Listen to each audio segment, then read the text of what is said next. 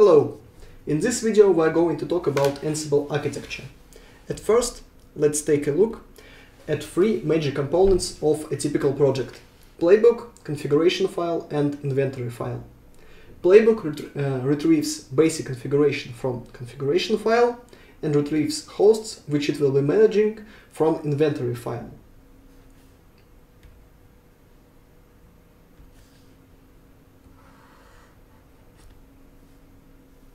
But Playbook isn't configured with inventory file explicitly, so it retrieves info about this file from configuration file as well. So it's something like this. To get an inventory file, we first need to ask configuration file. Now we will start more detailed exploration with the configuration file. It is called ansible.cog, and it is used by Playbooks during execution. Pretty self-explanatory, but this file includes various configuration parameters such as username, which Ansible will use for SSH key checking policy, transport, which Ansible will use for SSH, inventory file name, and many more. Some of them we will discuss in the following videos. In many cases, it is very useful to change some default value to a specific one in order to do it in just a single place, instead of potentially multiple places in Playbooks and inventory. Ansible looks for this file in different locations with a particular precedence, which I encourage you to learn from Ansible documentation. I personally always have ansible.cog file in the same directory with my Playbooks. Here you can see a basic example of such file. Next we have inventory file. It is used by Playbooks to define hosts and run tasks against them.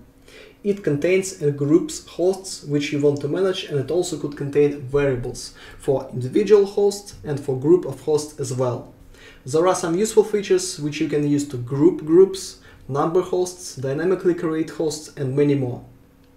Some of these features we also will explore in the following videos. And here, again, you can see a basic example of an inventory file.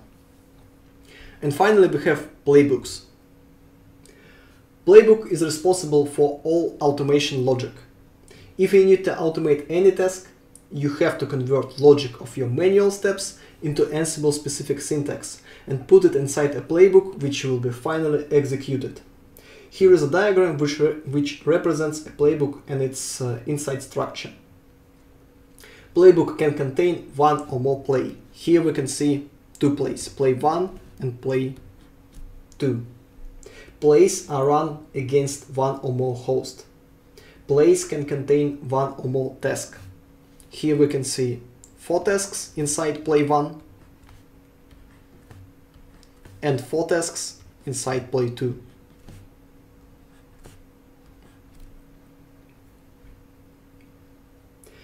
Task invokes only a single module, and module is the final element which controls what action will happen. Here we can see that task 1 is tied to module X, task 2 is tied to module Y, task 3 is tied to module Z or Z, and task 4 is tied to module X. We can see that different tasks could be tied to the same module. Here task 4 and task 1 are tied to module X. And here we can see that play 2 can have different tasks which in turn are tied to different modules Y, A, B and Z or Z.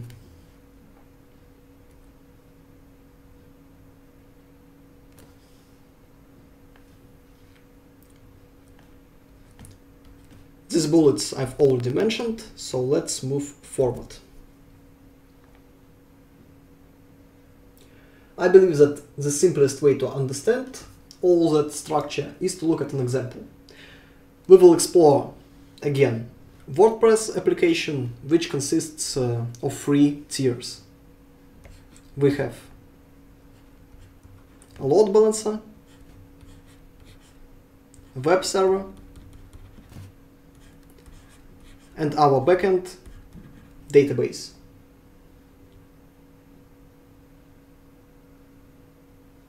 Imagine that we want to deploy such application from scratch. So we currently have nothing, and at the end of the day we want running WordPress application. What should we do?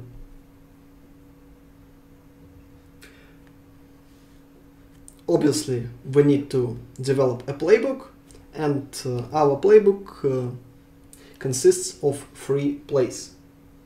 Play 1 is responsible for configuring database, and it consists of 2 tasks: installing MySQL and configuring SQL schema. Similarly, we have 2 more plays which are responsible for configuring web server and load balancer accordingly. So we have play 2 which configures web server, and play 3 which configures load balancer, Nginx in our case.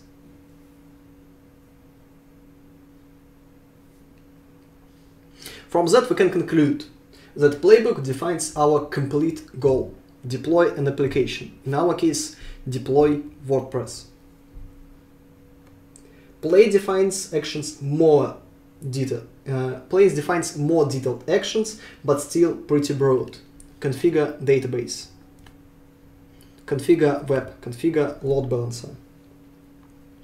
Task defines final and the most detailed instructions. For example, install MySQL, configure SQL schema. Remember that Ansible tries to use declarative model. In our case, it means that we do not have to specify installation method, yum or apt-get, for example.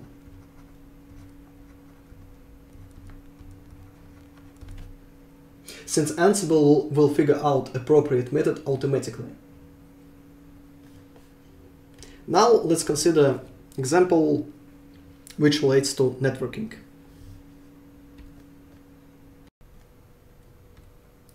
So let's imagine that we want to configure DMVPN. DMVPN with 2 hubs, several spokes,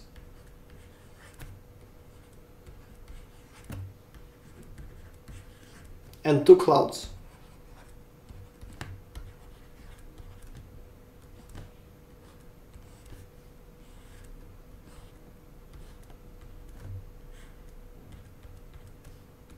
Typical DMVPN setup. What steps do we need to do to accomplish that? I believe that we need to configure routing, crypto configuration for IPsec, and tunnel interfaces. We are not going to dive into DMVPN specific configuration and other stuff. We just need to highlight some key steps to configure DMVPN. Let's try to convert these steps into Ansible format. Please pay attention that playbook which I've shown before, this one, and the playbook which I will show you now are not actual playbooks. It is just a pseudocode with Ansible-like structure. We will develop real playbooks in the following videos, but anyway, let's explore our current pseudocode.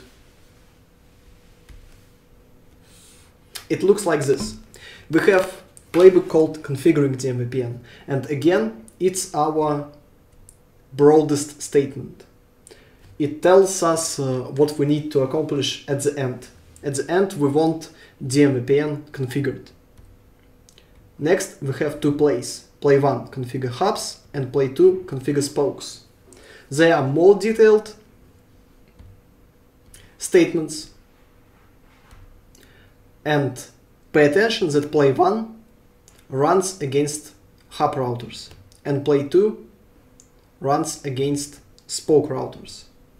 And finally we have tasks. Task 1 configure routing, task 2 configure crypto, task 3 configure tunnels. And we have the same tasks inside play 2, but names are the same, but meaning is not. Since payload, which we will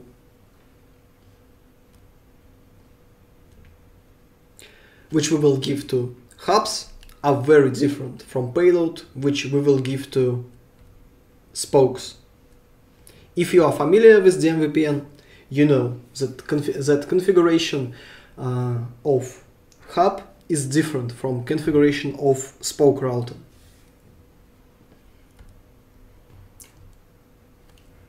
So, finally,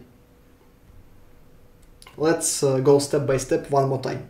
Playbook talks about our main goal, configure DMVPN. Play is a little bit more specific. It tells configure hubs and configure spokes. And tasks are the most specific element. It tells Ansible what actually it should configure.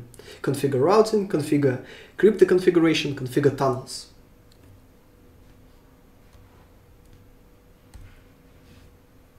And one more note, actually in case of iOS, in case of Cisco, we can simplify this playbook even more. But right now we are exploring Ansible logic, so we have this playbook, which allows us to see different plays, different tasks, and so on. In further videos, I think I will show you a little bit more simpler setup, but to really understand logic behind Ansible, I believe this example is much more better. So, with all this information, I think we are finally ready for some hands-on experience. So please prepare your lab environment, and I will see you in the next video.